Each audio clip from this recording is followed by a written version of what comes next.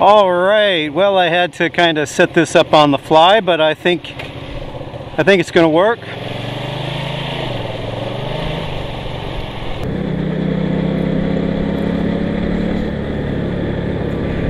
Yesterday was a holiday. It was Foundation Day, when the god, or the demigod, Tangun, came down to earth and started the Korean nation back 5,000 years ago.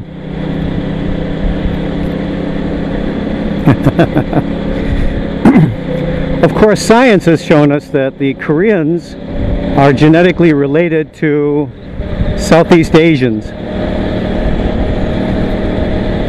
There was talk at one time that because the people in the Altai region in Central Asia had very similar customs to the Koreans, there was talk that the people in Altai were related to the Koreans, where the Koreans came from, but genetics has shown that that's not so. Genetically, the Koreans came from Southeast Asia originally, but that was so long ago.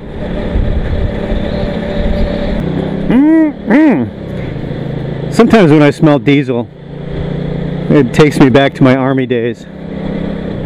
We smelled diesel quite a bit.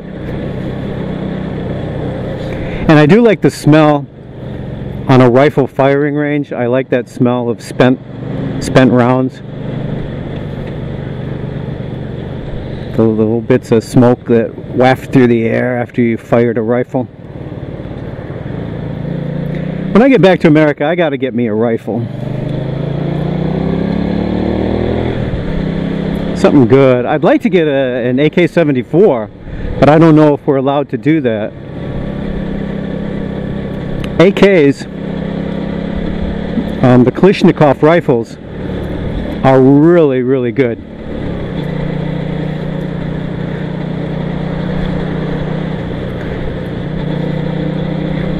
I fired an AK-47 when I was in Siberia back a few years ago, several years ago. And that was the highlight of my trip to Russia, honest to God. You know, that hour I spent on the firing range, that was the highlight of my trip. It was pretty great. I'd love to relive that. I'd love to go back and do that again.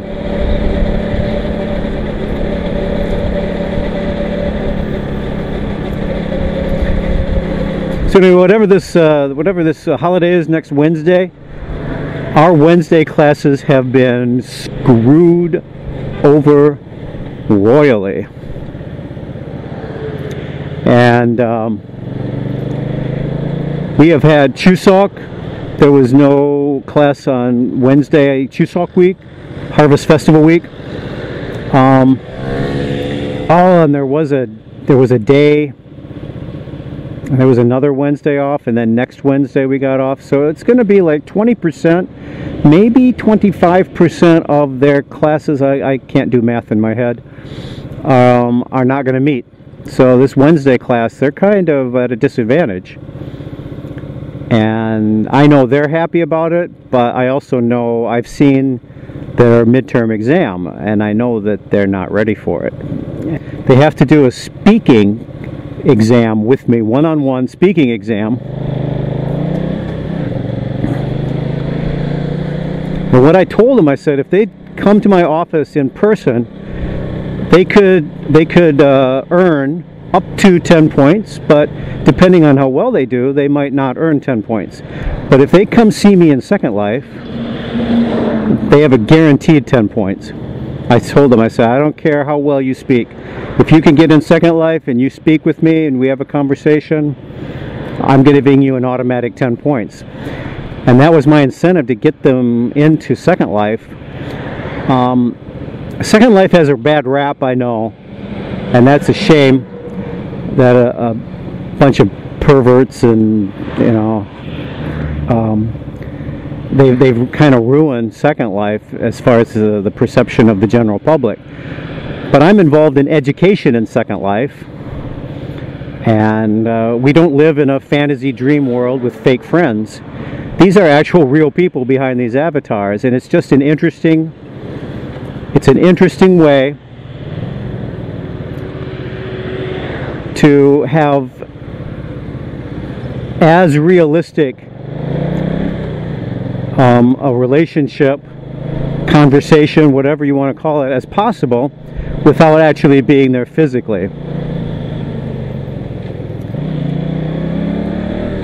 Okay, that guy really wanted to get into the road. I should have let him, because now he's pissed.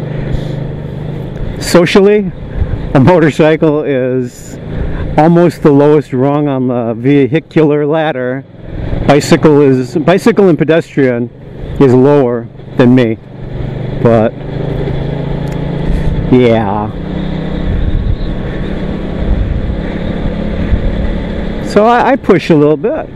I push my weight around, what little I got here on this bike. Because motorcycles get treated like crap here, motorcyclists, they strike back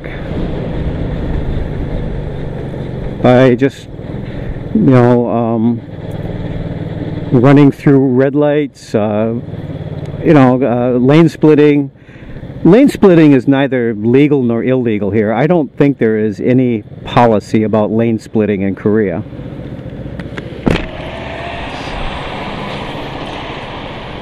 But you'll see all kinds of stuff that motorcyclists do here that are dangerous, unexpected. They throw car drivers off. Car drivers don't know what to expect from the motorcycles. It's just a dangerous situation. I can't see the light.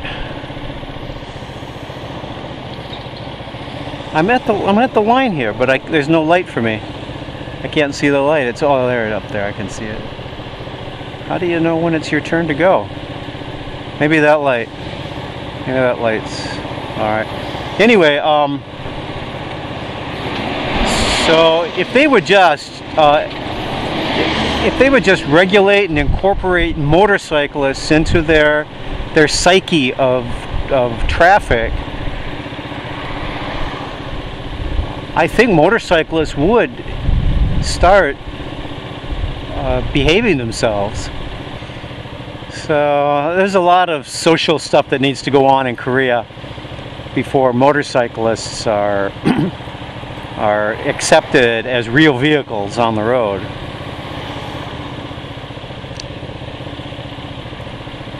So I've been trying to clean my apartment. What a mess. My whole intention was to have as little as possible as I worked my way up to leaving Korea. That's us.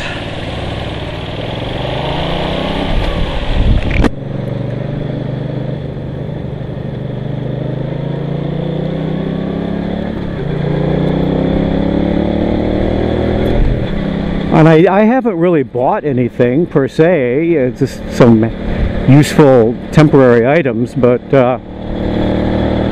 I still seem to have as much junk as I've always had, even though I sent 22 boxes back to my sister's garage in Michigan.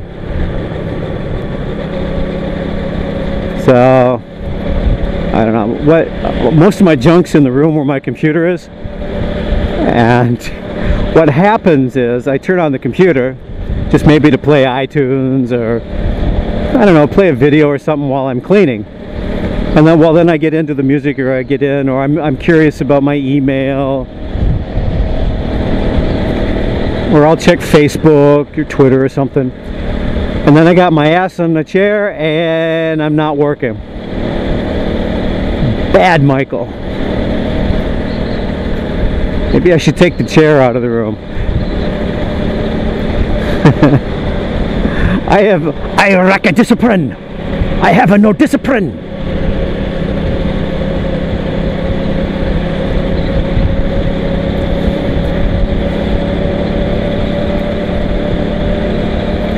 It's not that far. From my house to downtown, Suwon is about 10 kilometers, which is, what, 6 miles?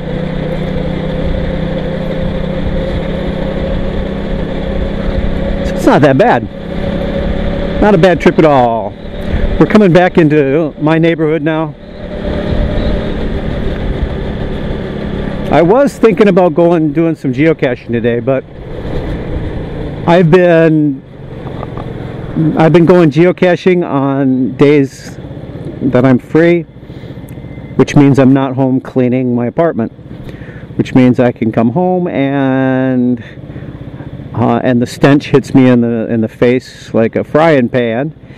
So I gotta stay home. I gotta clean. Definitely gotta clean. And good God, I'm sleeping on sheets I haven't washed for a month. So yeah, I think I'm gonna just okay, no geocaching until my apartment's clean, and that'll keep me. Yeah, well, no, I can do that. That kind of thing I can do. So I'm also anxious to get home and see how this microphone did in this helmet, and see if this Motovlog actually turned out. Imata!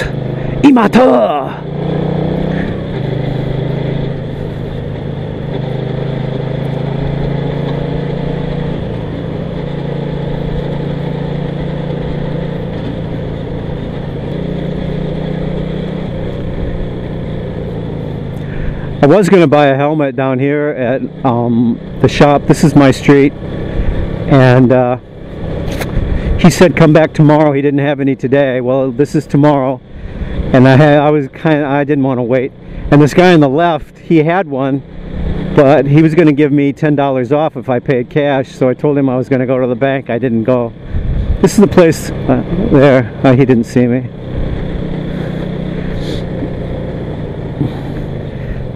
So I don't think they care. Businessmen. I didn't promise him that I was going to buy it. I just said I had to go to the bank. I ended up going to Suwon so that I could make a moto vlog coming back. Alright, that's my apartment house right there, everybody.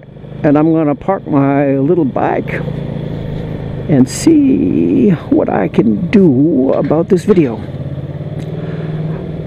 Alright, my beloveds. Thanks for watching. See you next time on Mike of Korea.